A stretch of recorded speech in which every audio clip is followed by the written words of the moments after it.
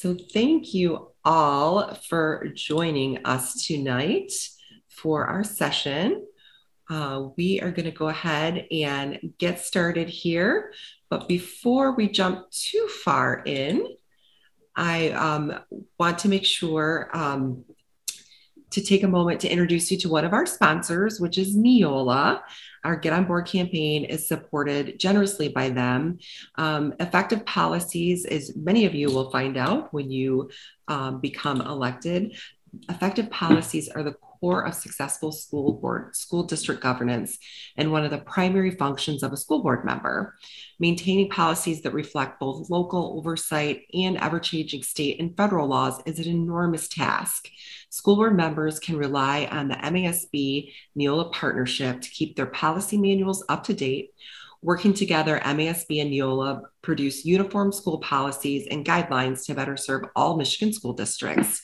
You can head to Neola's website at neola.com to learn more about how they help school districts and set direction for policy.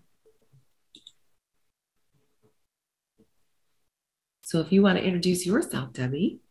Okay, so good evening, everybody. My name is Debbie Stair.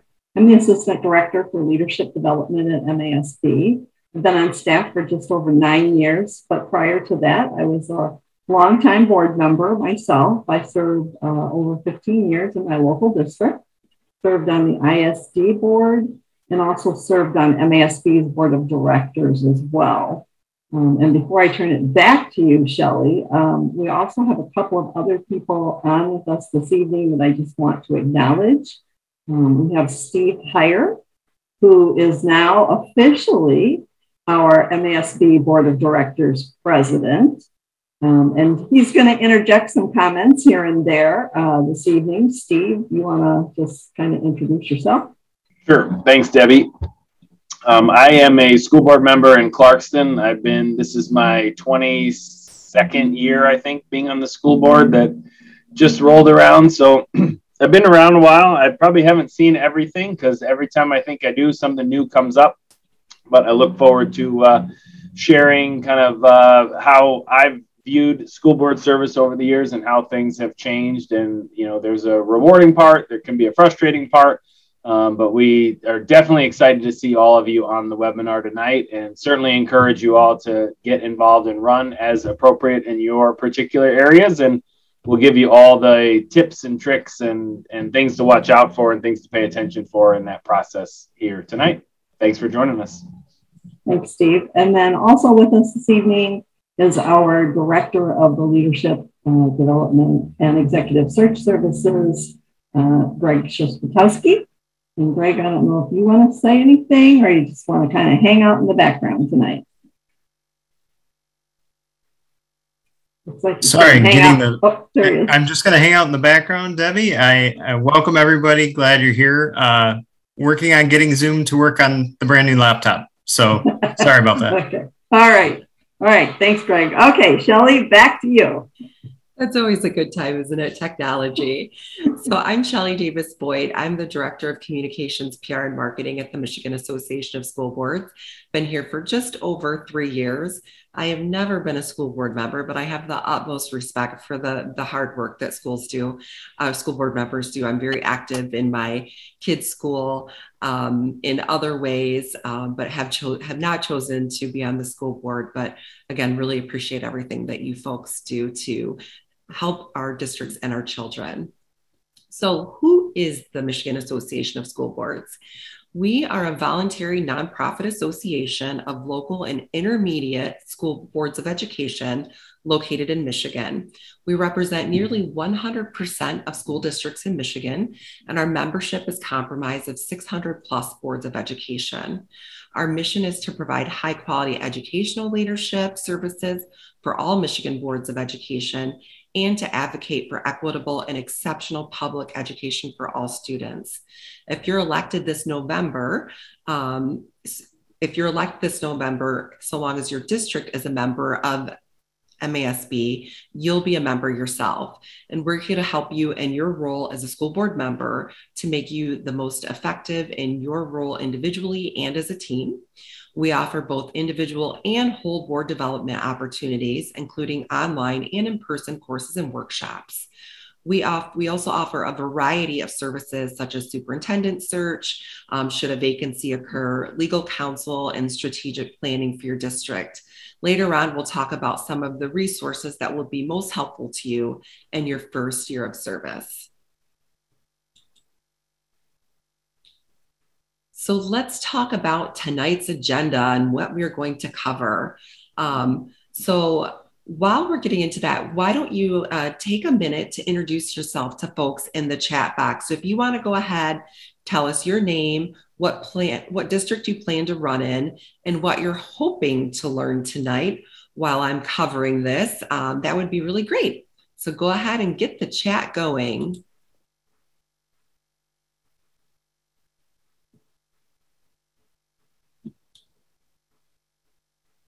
And we probably ought to tell our folks that we are recording this session tonight so that we can put it up on our website for others who might not have been able to attend one of our live webinars.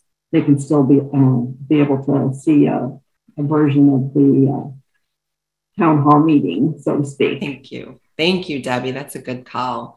So the first thing we're going to talk about tonight, and I see some chat starting to come in, is why run, including some of the history of the Get On Board campaign and why there's a need for you to run for school boards. Then we'll move into how school boards influence student success. That'll be followed by the role of a board member, and it is much more than one meeting per month. Next, we'll cover some important election information you need to know to make sure you get your name on the ballot. We'll go over some key election dates in both pre-election and post-election checklists. Should you be elected, we'll talk about getting ready to serve. There's plenty you can start doing to prepare before you step into your board position to make sure that you're set up for success. And then we'll wrap up with some additional resources for you to take advantage of.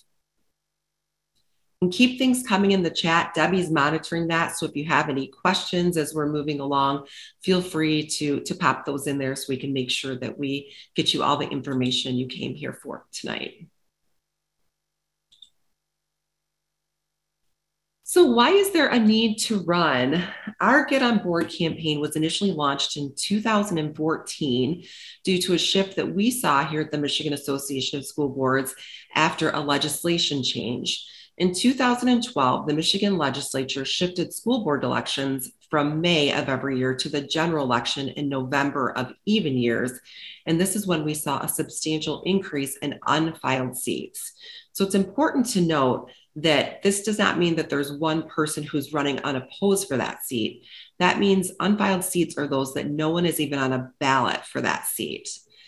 In the 2018 election, 7.3% of all available school board seats were not filed for by the deadline.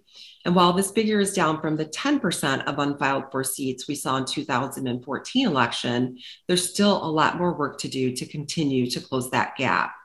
So the goal of this campaign is to inform the public about what serving on a local school board entails and to encourage more civic-minded, student-focused people to run for Board of Education seats through grassroots efforts.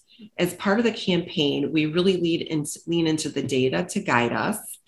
In non-election years, we commissioned a statewide poll through survey research firm Epic MRA that asked hundreds of general election voters several questions about school boards. What we have found is there's a huge unawareness of school board seats, their responsibilities, and their roles, as well as the process of running for an open seat. With Get On Board campaign, we've seen some success with the Get On Board campaign, plus with these informational events being virtual, we're able to reach more people around the state to help shift that public awareness. Now take a look at this quote. I'll go ahead and read it for you. Board members, because they represent the people and have the power to act, and superintendents, because they have professional knowledge and the responsibility to lead and manage, are close enough to communities and schools to see what needs to be done and are powerful enough to do it. They are the governance team.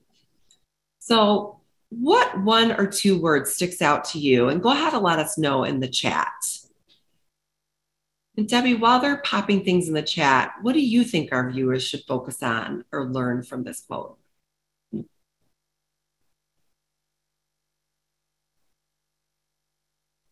Helps if I unmute myself.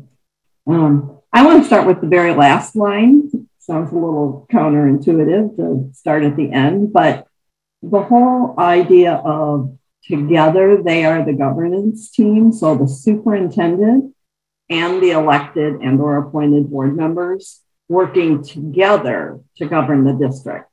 And I think that's a key phrase, and you're going to hear that as we move through the session tonight. And Marissa, you got it, teamwork with the superintendent. You're going to hear that repeated multiple times because it is critical to the work of a district that a board and superintendent can work together effectively. I don't know, Steve, do you want to join in? You usually have something to say about this slide. Sure. I think that the team is such an important aspect of, anybody can run for school board. And what I always say is any Yahoo can run for school board. Like, you need no special skills. We'll cover the requirements of what you need to have to run for school board, but the skill set is not one of them, anything. And so, the school board collectively works together and decides who is the right person to lead this school district and hires a superintendent. The superintendent's the expert in the field that has the skill set that's going to lead. And I'll take kind of a local control aspect of, the communities and schools. Like what's right in Ironwood is hell and gone different from what's probably right in Plymouth Canton. And that's different from what's right here in Clarkston. And so I think, having locally elected folks where you're making decisions for your kids and your community is really powerful, because especially during the pandemic, it hit home when we were making decisions. It's like my kids in school had to live with those decisions. I had to live with those decisions as a family. And so if it would be really easy for me to make those decisions for some other kids somewhere else, but when it hits home, that's really important. And so that team approach really makes those decisions and decides really what's appropriate in your community. Thanks, Steve. A couple of other comments that a couple of you put in, as far as the superintendent, Suzanne, you put, superintendents have the knowledge and responsibility to lead and manage. We're going to talk about what that looks like and how that looks different, their responsibilities from board members this evening.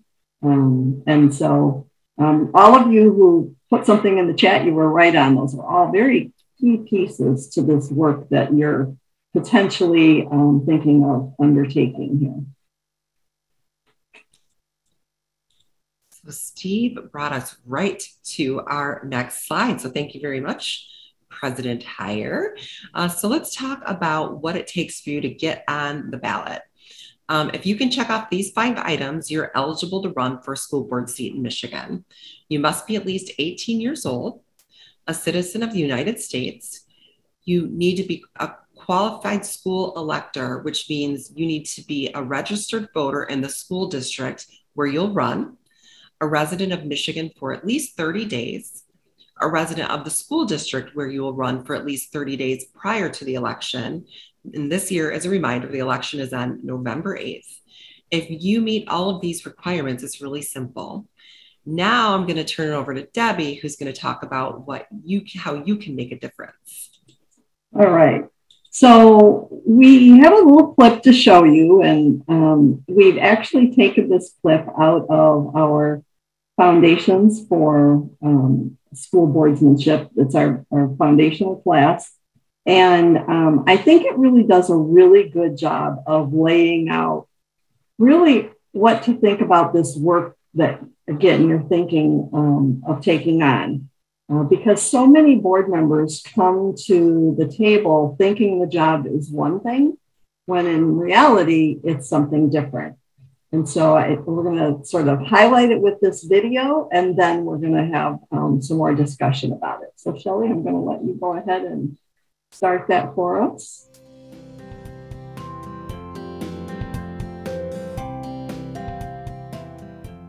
My school is a busy place, and there's always a lot going on in our classroom. If you look around on any given day, you'll see my class at work reading and writing, creating and engineering, thinking and growing. All of this is possible, though, because of a lot of work and planning that happened long before my class and I arrived. And it all starts with vision. The vision of the school district begins with teamwork between the superintendent and the school board. Together they view the school district from way up high. From up there at 10,000 feet, they oversee the whole school system. They see how parts relate to the whole. They see the big picture, and their perspective allows them to share what they see with the community and point the way forward. The school board established a vision that includes things like high expectations for student learning and quality instruction. Their job starts with the school district's overall vision, and then they use their own knowledge, experience, and input from our community to create big, long-term goals that we all strive for. The board members dispatch our superintendent and other administrators, like central office personnel and principals, to implement their vision. If the school board is working at 10,000 feet, these administrators are at 2,000 feet. They see a wide picture of the landscape as they oversee specific departments in schools. When it comes to staff development, monitoring student growth, and evaluating teachers, it's our administrators who are leading the way. They lay the groundwork for the school board's vision and goals as they create and implement plans. Next come the teachers and support staff who bring the plans of the administrators and the vision and goals of the school board into reality. Their view isn't from up in the air, it's right at ground level. Teachers are focused on students and providing the structure and opportunities they need to grow and learn in their classrooms. One of the things we students hear all the time is that even if we don't do something perfectly the first time, we shouldn't just give up. Instead, we should try again and learn from what didn't work. Our teachers and administrators do the very same thing. They know that there's always room to learn and grow. So they work together to constantly refine and adjust plans for continuous improvement as we all work toward making the vision of our school board a reality. Everyone in our school district has a role to play in creating a place where students can grow and learn to the very best of their ability. From the school board that starts with the vision to the administrators who plan how to make it happen and keep an eye on progress, to the teachers who put those plans into action, to me who is ready to do great things, including getting an A on my math test tomorrow. We are all doing our part to make our district a successful one.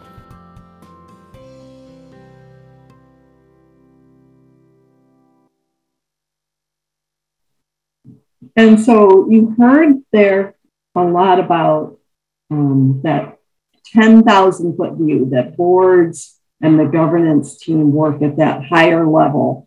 And I think that's really key to think about because most of us in our everyday lives are used to just sort of getting in there and rolling up our sleeves and participating in the actual day-to-day work. And at the very least, some of us might be managers of that work, but we're sort of at that ground level. And you saw from the video that we have a lot of people in school districts who are at that ground level, but board members are not one of them. That they really are the ones who oversee the district from that higher level, and they employ a superintendent to then manage those day-to-day operations. And so I hope that video just kind of helps set the stage for you in thinking about, yep, I have to remember to keep myself up at that high level where I'm overseeing what's going on in the district. So what does board service really look like then, if that's the case? If I'm not going to be sitting at the table making day-to-day decisions, what really is the role? Then I would say it really boils down primarily to these four things. Now, obviously, board members make hundreds, if not thousands of decisions each and every year. But when you really distill it down to the most important things that board members are going to make decisions about, it's these four. First one is hiring a superintendent. Now, many of you, if you're elected, you're going to inherit a superintendent that the board previously has hired. But at some point in time, if you serve long enough, you are likely to find yourself as part of that team who will make that decision as to who's going to be the instructional leader of your district. And it is by far the most important decision a board member will ever make. In my 15 years, I was lucky enough to participate in 2 superintendent searches and hired 2 great people, very different people, but exactly the ones we needed to lead our district at those 2 various times. Related to that, and again, super important, is evaluating your superintendent. So remember I said, you're not the one doing that day-to-day or that managerial role. Your superintendent is taking that on. And annually, you as a board together will evaluate that superintendent's performance. And that's a critical piece, so much so that the legislature made it a requirement for boards to evaluate their superintendent on an annual basis. Again, annually, a board will approve their budget. And honestly, a budget is how a board shows their support around the initiatives and projects and programs that are happening in their district. They're ensuring that the resources are available for those who are at that administrative and ground level doing the work to really help achieve that vision that's been identified. And then last but not least are setting district policies. It's through those policies, it's a structure that gives the administration and staff sort of their boundaries, if you will, of what they're going to work and how they're going to work in the district. And so those are the 4 key points that I wanted to highlight at this intersection. So I want to talk to you a little bit about, so what does it take to be a good board member and a good board? And if you can imagine, over the years, there have been just any great number of studies done, research around what is an effective teacher, what is an effective principal or superintendent. There is no shortage of information on that. But it wasn't until the early 2000s that someone said, hey, exactly what effect does a school board have on student achievement? And what do highly effective boards look like? What are the traits that those boards have in place that just make them operate at their peak efficiency and effectiveness? And so our counterparts in Iowa undertook this project. So the Iowa School Boards Association, along with their Superintendents Association, their state Department of Education, and Iowa University, and did this all-encompassing research project. And then actually went back about 10 years after that, just to make sure that the findings were still valid and reliable, and found that they were. So I want to go over those 8 traits with you this evening. And I want you to be thinking about, as I go through them, does this sound like something I want to be a part of for my district? So the first one is effective school boards commit to a vision of high expectations. And boards ensure that a vision is in place. You heard that word vision in that video multiple times. They ensure that a vision is in place and that all efforts are aimed at accomplishing that vision. Effective school boards have strong shared beliefs and values. They agree that all students can be successful, and they put in place the supports necessary for that to happen. Now, many times that vision and those beliefs and values will come out of a strategic planning process, but not always. Sometimes districts have components without having an overall comprehensive planning process in place. But it's really about inviting your community in to determine what that vision for your district is and what are those beliefs and values that you hold so dear that they're uncompromising in the work that districts do. And those things then help serve as guideposts for decision making throughout the district, regardless of the role, whether it's from the board or down to the ground level. Effective school boards are accountability driven. They spend their time as a governance body that oversees and evaluates the work of the superintendent. I mentioned that already. And they don't get bogged down in the day-to-day operations. or of managing the district. And so think in terms of hiring staff. You really, as a board, only have one staff member, and that's your superintendent. And that superintendent then actually carries out the role of hiring and evaluating staff. Boards make sure that structures are in place to support that work. Boards also have a collaborative relationship with the staff and the community, so both internally and externally. And this one's often confusing for new board members. It doesn't mean that you have individual conversations and relationships with each staff and community member, but it does mean that you work together with your superintendent, again, to ensure that systems are in place for real two-way communication between the board and the staff, as well as the board and the community, so that it becomes part of the data that's collected to assist you as a board in your decision-making processes. Steve, do you have anything you want to add on these first few? Sure. I think, being on a school board is different than a lot of other things that you've probably done. At work where, I get to make a decision, it's just, I decide and that's the way it is. And I might get some input, but ultimately I decide. And on a school board, you really have to have other people agree with you. And that's why that shared vision that we've been talking about is so important, because if everybody is headed in the same direction, it's much easier to agree on the course of how to get there. And if everybody's going in a different direction, it's much harder to get there. And that's why this accountability piece is a high level accountability piece. I mean, you're not drilling down, making sure, certain day-to-day things are done. You have policies that, really put those pieces in place, draw the box around, the district that must be, operated within.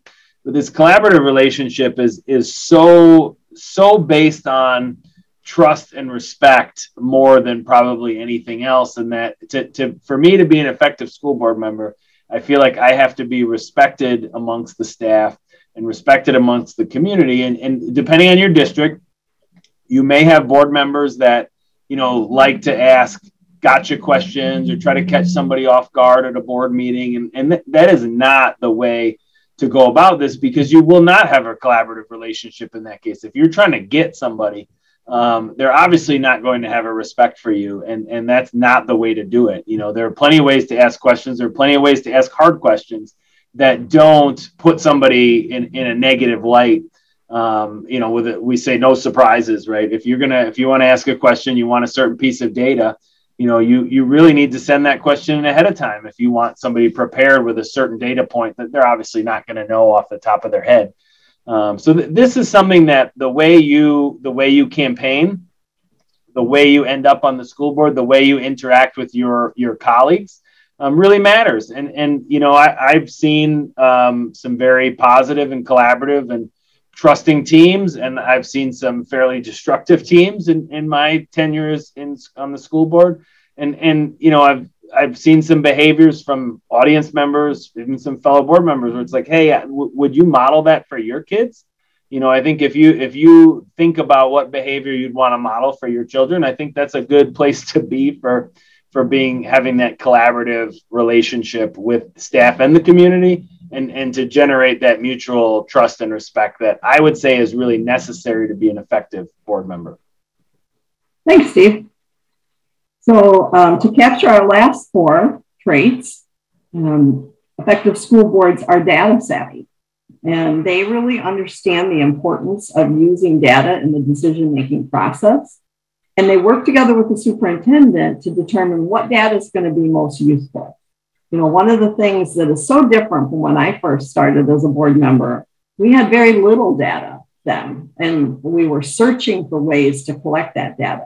Now, on the flip side, we have so much data that we have to really make good decisions about what data is important to use and what data don't we need to collect. And so really having that, again, collaborative relationship to determine upfront what are we going to use because it's going to be the most useful in tracking and supporting student achievement. Effective boards also align and sustain resources they really ensure that the necessary resources are available. Remember, I talked about that at budget time to achieve their mission and vision. And, you know, that includes things like materials and professional development, even in tough budget times. Some of the hardest decisions that board members make is around a budget and, you know, what's critical, what do we have to have in place, even when we are making cuts in other areas. But it's through those resources and that budget that you show what's really important as a board. The last two, effective school boards lead as a unified team with the superintendent. This does not mean that every vote is a 7-0. It won't be, and it shouldn't be. But it does mean that supportive initiatives once a vote has been taken. And Steve, I'll let you talk about that one because that's not always easy to do. No, it definitely is not. And when you are sort of, I'll say fighting, but not in a true sense. If you're pushing for something that you believe is absolutely the best course of action, and you are pushing hard on that, and the vote goes 6-1, 5-2, you're on the losing side, even 4-3, and you lost, and you truly believe that's what's best for kids and what's best for the community. That's a tough one to come away with, and really that's where, like, you don't get to just decide. You have to have other people agree with you. And so part of being on the school board is, you know, a little bit of teamwork. You know, we've mentioned the word team a number of times now. You've got to have, you know, a respect of your colleagues. You've got to be able to convince them that maybe your way of looking at something is positive, is maybe the right way. More often than not, when you have 7 people on a school board and a superintendent administration, nobody's singular idea up front is probably the best idea going forward. You know, that's why we have a team here. It's like when you put all your heads together, you give your superintendent input, ultimately your superintendent can come away with maybe the best plan given everything you've thrown at him or her. And that sort of collaboration where there's some consensus building, maybe everybody compromises a little bit. That's ideal. Sometimes that works, sometimes it doesn't. But when you have to go home that night and your spouse asks you, how was the board meeting? And you are just, you know, beside yourself because you think the wrong decision was made. It is really tough to stay positive. And maybe a newspaper calls the next day, or a media, or maybe even parents. And at that point, the right thing to do is to say, this is the way the board voted, and I support that decision because that's the way the board voted. And if you were to say, well, the board voted this way, but that's really was the wrong decision, and here's what we should have done, you're undermining the board, which you are a part of. And that is really, really, really challenging, because how is anybody supposed to lead in the district, you know, when people are now have different ideas and they're going in different directions? So it's really necessary, especially once the vote happens, that you as a board really speak with one voice, and move forward with that one idea and one plan. And that's where working with the superintendent, you know, you are not sitting at the board table to throw rocks at the superintendent and ambush the superintendent and, you know, rile things up. It's like you may communicate with the superintendent quite a bit, and you may suggest certain things. And at the board table, you can absolutely voice your ideas and say what you need to say. But certainly I would say in a positive, collaborative kind of a way. And ultimately, you're going to vote the way you think is best. You know, if you're not on board with where things are going, you should cast that minority vote. But if you lose, you have to stop and take a breath and realize, you know, being on that board is supporting that decision. And as Debbie said, that's really, really, really hard. All right. Thanks, Steve. And then finally, the last point, effective boards take part in team development and training. And just as you would expect the professionals in your district need ongoing professional development, you should also expect that of yourself and your colleagues on the board. No one comes to board service knowing everything they need to know. And, you know, one of the biggest mistakes is to assume that because you went to school, you have the information you need. Because in essence, you would be making decisions based on preparing students for your future, right? Not theirs. And so it's really incumbent upon you to take part in professional learning opportunities Sometimes those learning opportunities will be individually, and some of them will take place as part of a team. And that's where the real power lies, is in learning together and having good, rich conversation regarding that learning, so that you're doing the best for students. Okay, so that's the 8 traits. I also want to direct you to another resource that's on our website, and you can see the URL there. And it's our Board of Education Governance Standards. And these standards were developed by board members for board members. It is based on the Iowa Lighthouse Research Study as well. And I would really encourage you to, if you haven't seen it yet, and I know somebody thanked us for everything we had on the website, they've already been there, but I really encourage you to dig into this document. It talks about standards for individuals as board members, and then it also talks about standards for your board as a whole. And it asks you some really good thought-provoking questions to really say, yeah, does that sound like me? Does that sound like our board or something I want to be a part of? So I want to encourage you to check into that. So we've given you a bit of information, and I'm sure that some of you would like to have talked, have us talk more in depth, but it's a short period of time we're spending with you this evening. But I want you to ask yourself a few questions at this point. I think the first 2 are pretty easy to answer. Do I meet the candidate eligibility, right? Those 5 points that Shelley shared with you. And do I understand the role better, right? Am I clear that this is about governance and not about management and daily operations? And so if you can answer yes to those 2, then I would ask you to make give some real thought to the following 2 questions. Are you ready to make the commitment? So unless you've chosen to run for a seat that has been vacated, and so it's a shortened term, most of you are going to be running for either a 4-year seat or a 6-year seat, depending upon what your district selected years ago when they had that option. And it's really clear, you need to really say, am I ready to make that time commitment? It's more than the 1 or 2 meetings a month that you see maybe being, streamed. There is homework that's needed for those and other meetings. There's events to attend. There's those board development opportunities, and there could be more things depending upon your district. Sometimes your liaisons to buildings or other organizations.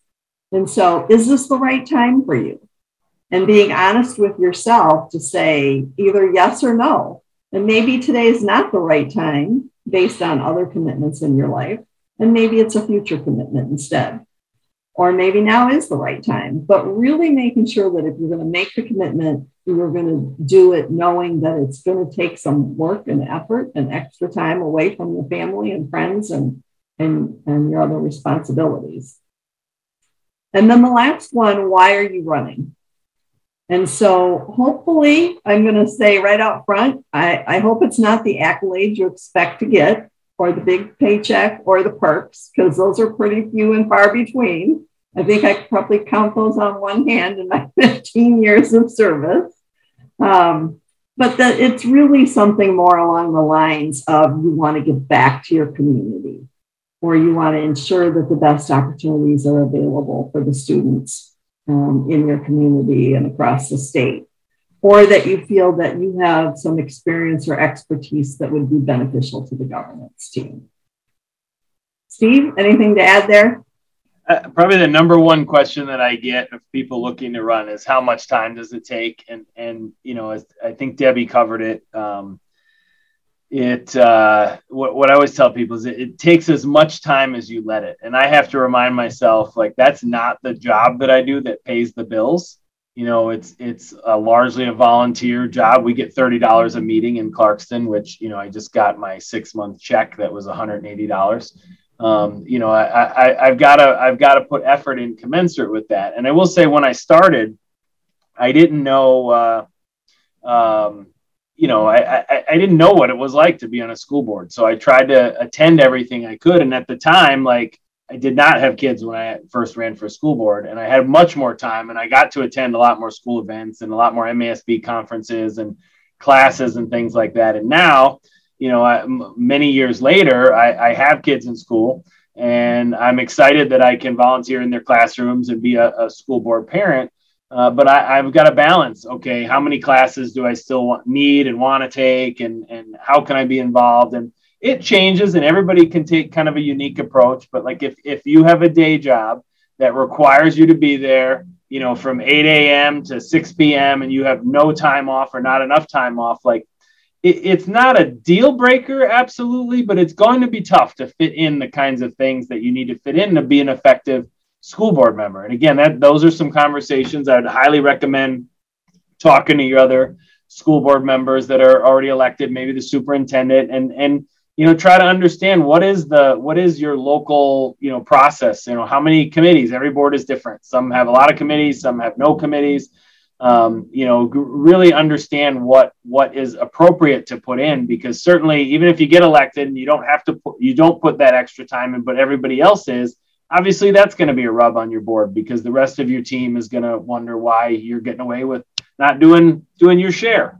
And so those are some of the nuance to it. I think I look at it like, it can be extremely rewarding. And some of the things that I'm proud to say we've accomplished in my time makes it worth it.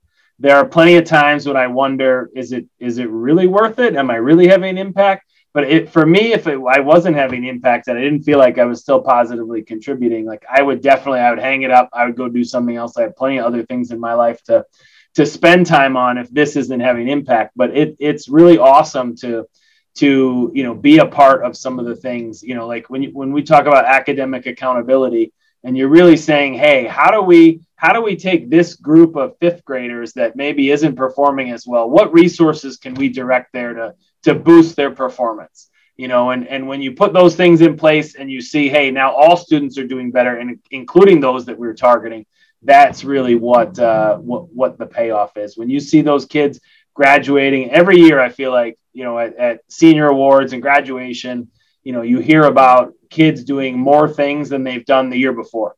And I think that's amazing. And now kids have a lot more opportunities with things they can do virtually while they're still in high school. It's truly amazing. That should be, if you want to positively contribute there, that's a great reason to run. If you're not happy with the football coach, probably not the best reason to run. I would even tell you that you could probably affect the football coach better not being a school board member than, getting on the school board and being a school board member. And I think we've had a few of those people over the years, and it's frustrating for them because, 90% of what we're dealing with, they don't seem to engage on and get involved with. And it's just a very narrow piece, and nobody else wants what they want. And so nothing happens. And that's really, really challenging. Thanks, Steve.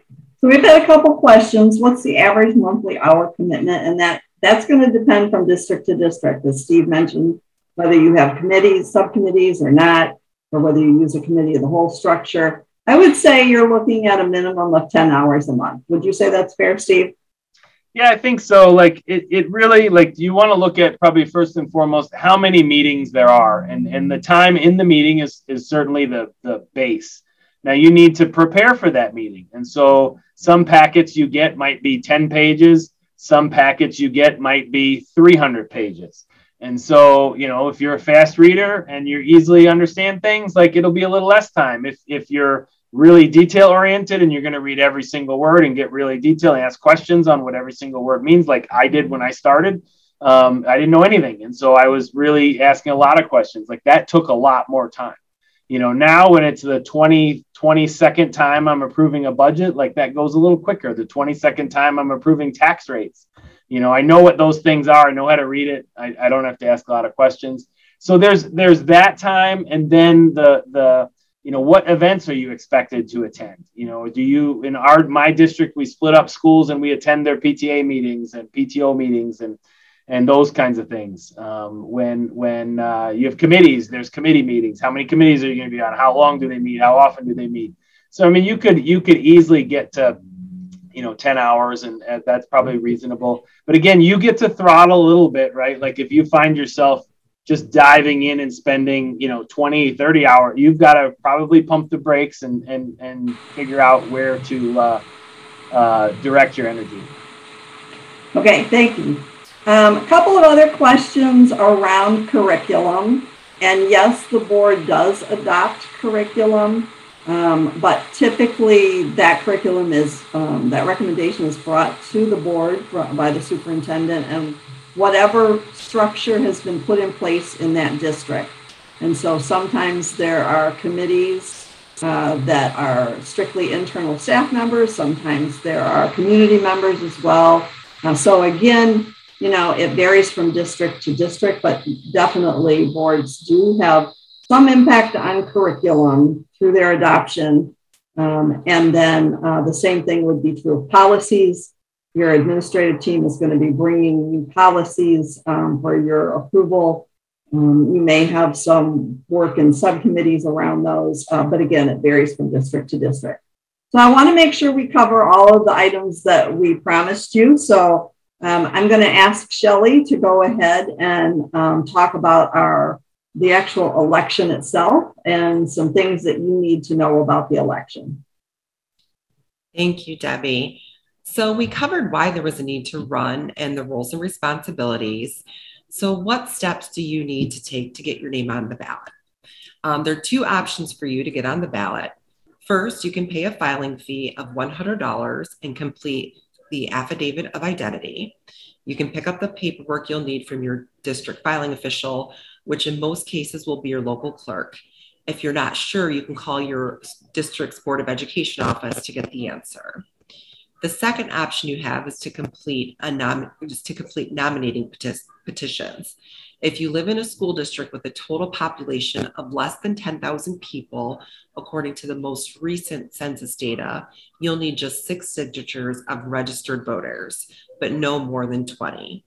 If the total population of your district is over 10,000, you'll need 40 signatures of registered voters with a maximum of 100. And you'll notice that there's a range given for the number of signatures you need. The tip here is to buffer the number of signatures you collect by 10 or 15, of course, to make sure that you meet that minimum. The reason to have a buffer in place is that your nominating petition is not actually, if someone that signs your nominating petition is not actually a registered voter, the signature is invalid. Unfortunately, your district filing official probably won't reach out to you to let you know how many signatures you're short.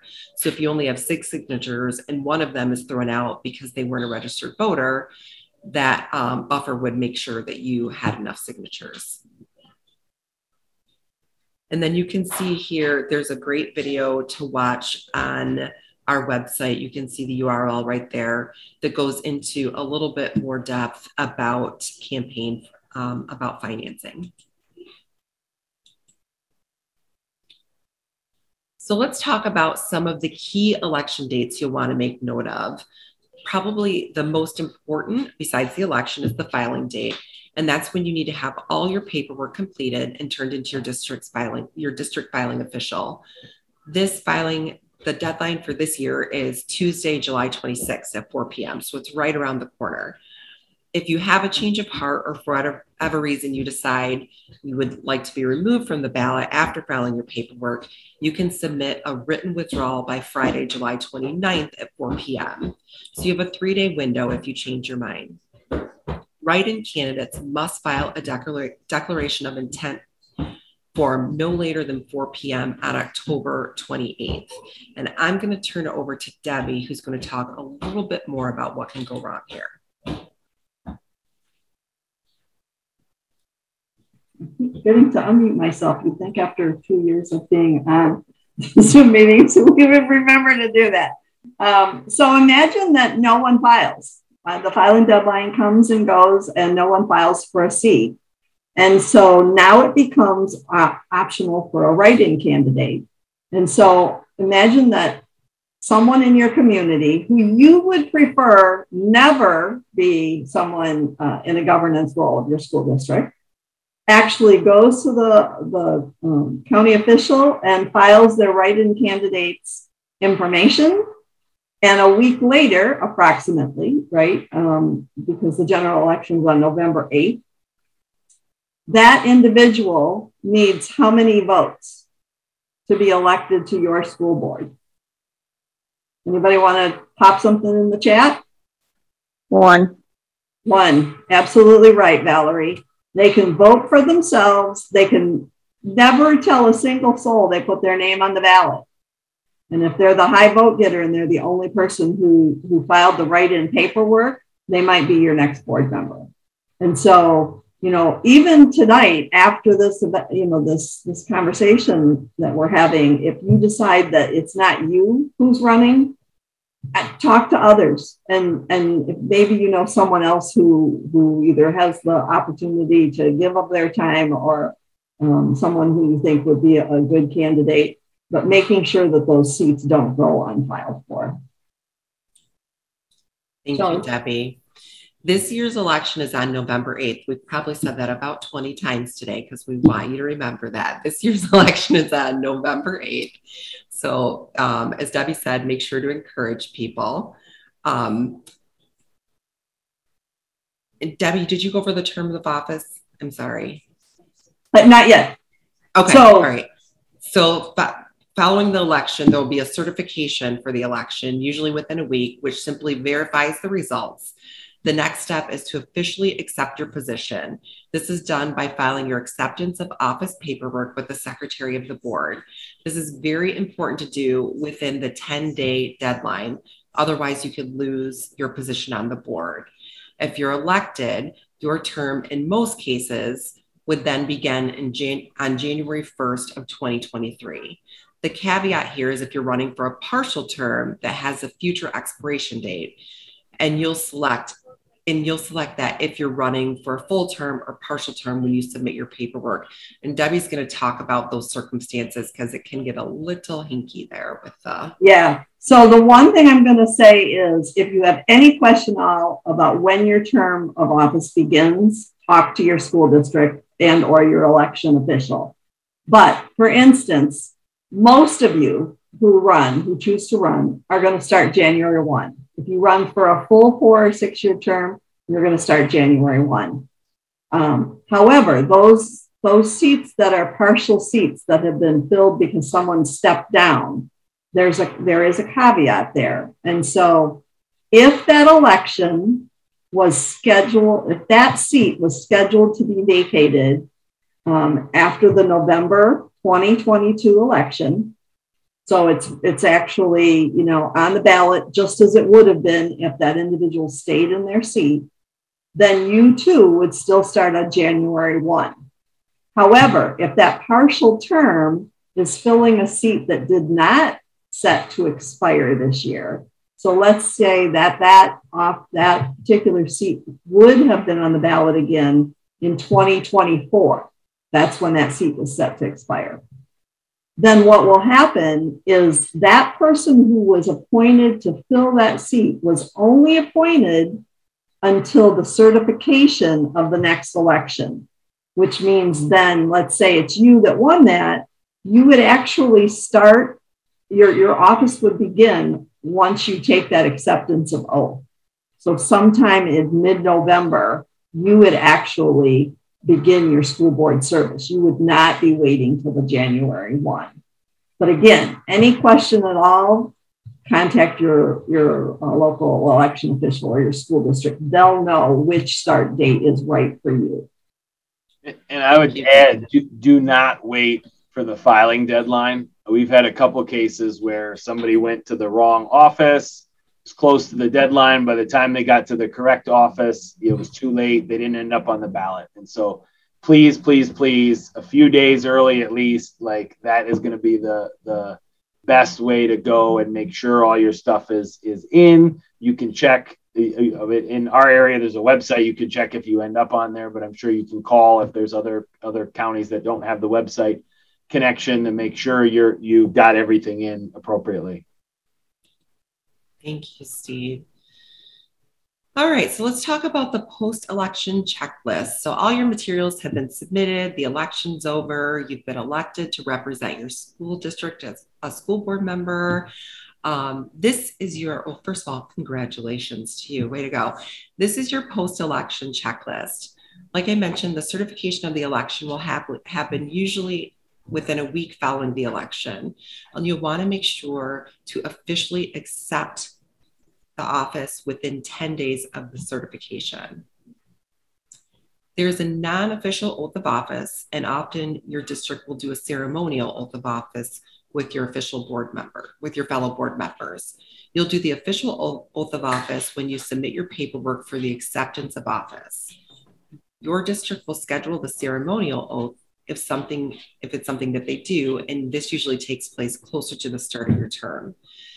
If you are subject to filing requirements of Michigan's Campaign Finance Act, having more than 2,400 students in your district or spending or receiving more than $1,000 for your campaign, you'll also need to file a post-election campaign statement prior to taking office. Again, this is likely filed with your local clerk, and there are more details in our candidates guide. Okay, so a few more pieces of information, and then know that we are willing to stay on and answer questions after the 7:30 when we complete this rolls around. We want to make sure that we get your questions answered. Thanks to Anne for posting the link to where you can find all of the videos. We do have some questions about the paperwork around the office name, and it's been a little while since I filled that out, but I think it should probably be Board of Education trustee. And then, yes, it is a nonpartisan in Michigan. So those were two questions I wanted to make sure we tackled. So let's say, again, you've been elected. What can you do to get ready to serve? So that certification takes place in November. You don't start till January. Do you just sit around and wait? Absolutely not. There are a number of things that you can do.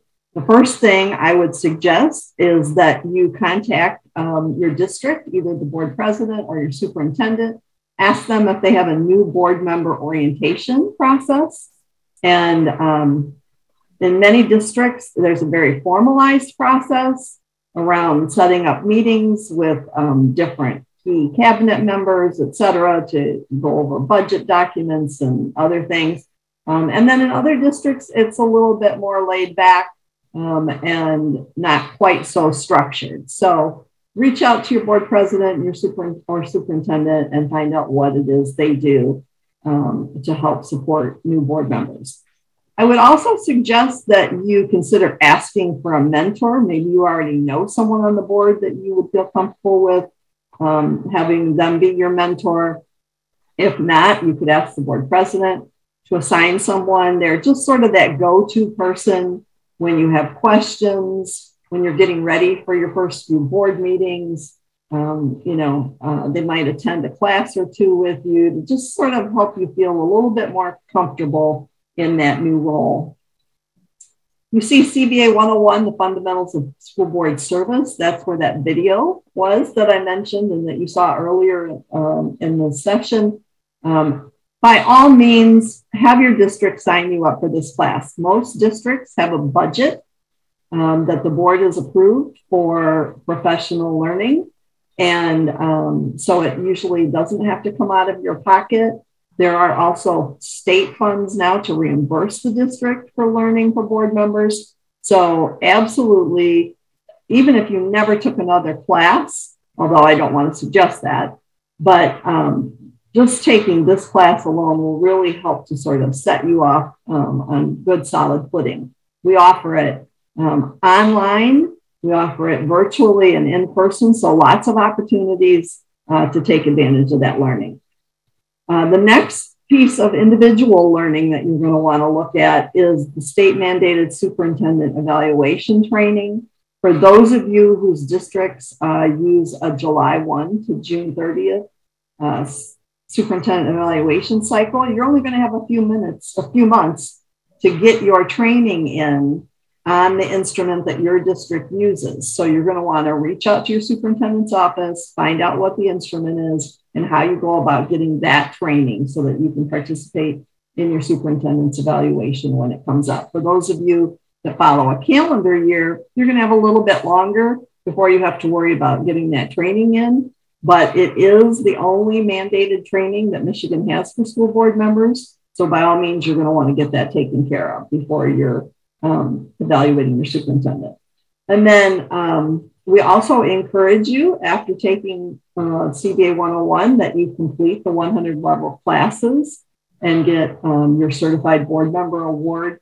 Those classes dig in much deeper. We had those questions around curriculum and policies earlier. There's a whole class on curriculum and what board members need to know. There's also a class about policy. There's one on finance and legislation. So they dig real deep into those topics so that you have a much better understanding if there's an area that we need a little bit more information on. In addition to our online courses, because all of those 100 level courses are also available online. And again, you can take those right after you've been certified. Just contact your district.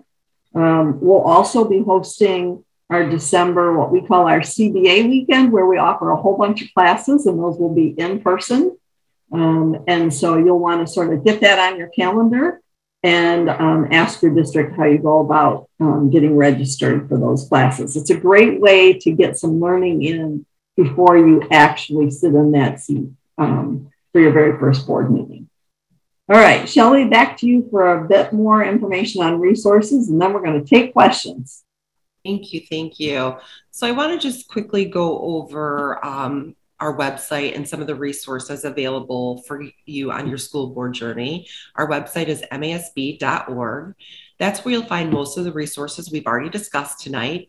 You'll also be able to access our publications, and depending on how you like to learn or absorb information, we use a variety of different channels. So there's something there for everyone. You can access Dashboard, which is our bi-weekly e-newsletter. We also have news from the Capitol, which is weekly and alerts our members and advocates on what's moving through the Michigan legislature as it relates to public education. Storyboard is our monthly video newscast. Soundboard is our twice monthly podcast. And Leaderboard is our magazine, which has 3 editions each year. That's winter, spring, and fall. Our website is where you'll also be able to find our events calendar. And once you're elected, you'll be able to access our member center. We encourage you to poke around on our website now just to have a feel for what's available, and it will certainly help you in your first year. And on our website, I wanted to point you to our MASB bookstore. We have a wealth of publications available, some from the National School Board Association and some of our original publications. These 5 in particular are ones that we recommend for the first year of school board service because they'll really set you up for success and help you grow in your new role.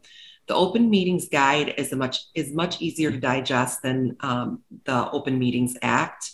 Surviving Your First Year answers many frequently asked questions from new members covering topics like policy, communication, meeting agendas, and more. The Revised School Code is another policy-related publication, and it's a quick reference guide to Michigan's Revised School Code. The next 2 publications are from the National School Board Association.